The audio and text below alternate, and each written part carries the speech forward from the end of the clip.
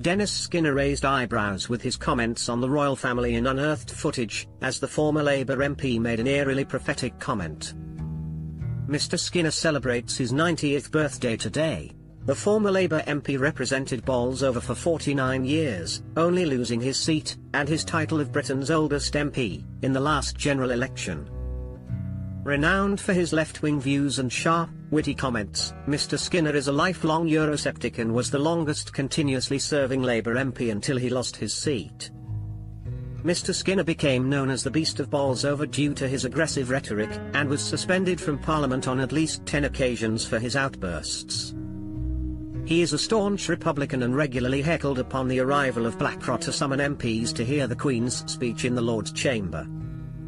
In a 1994 interview, Mr. Skinner took aim at the royal family over their alleged attempts to be mysterious, whilst being down to earth at the same time. He claimed their attempts to be like soap stars has ultimately resulted in increased negativity towards them. He said, "They want to be, on the one hand, mysterious, and on the other hand, they want to be in the public eye, and you can't have both.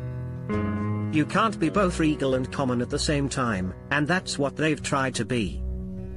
They want to be in the footlights, they want to be like soap opera stars. My view is they've stripped away those veneers themselves in the last few years, with the net result that the British people, a lot of them, are now saying that the Queen could be the last reigning monarch." Never one to mince his words, Mr. Skinner proposed possible career paths for the royals once the institution is dismantled. He said, "When we've got rid of them, I don't believe we should be cruel like Mrs. Thatcher and throw them on the dole. I think we should provide them with work. I think that Dee and Fergie should become marriage guidance counsellors.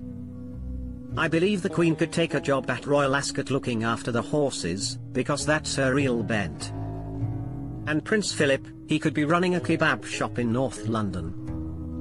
The royal family was in a far worse place at the time of the interview than it is now, as popularity ebbed after the Queen's annus horribilis. Prince Charles and Princess Diana's marriage had broken down irretrievably, Prince Andrew and Sarah Ferguson had separated also, and Princess Anne had divorced her husband Mark Phillips. Charles admitted in front of some 13 million viewers that he had committed adultery, later confirmed to be with his dear friend Camilla Parker Bowles. Mr. Skinner accused the royals of digging their own pit and pushing their own self-destruct button in the years prior to the interview.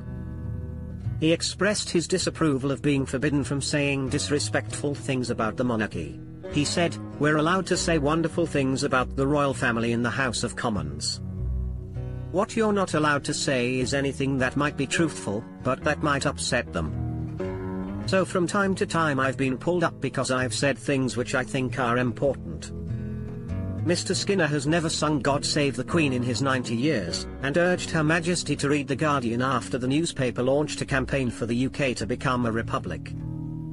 The news this week that Camilla will become Queen Consort when Prince Charles becomes king will not have come as good news to Mr. Skinner, nor will it have been a good 90th birthday present. Polling undertaken by Redfield and Wilton Strategies last year confirmed a majority of Britons still support the royal family.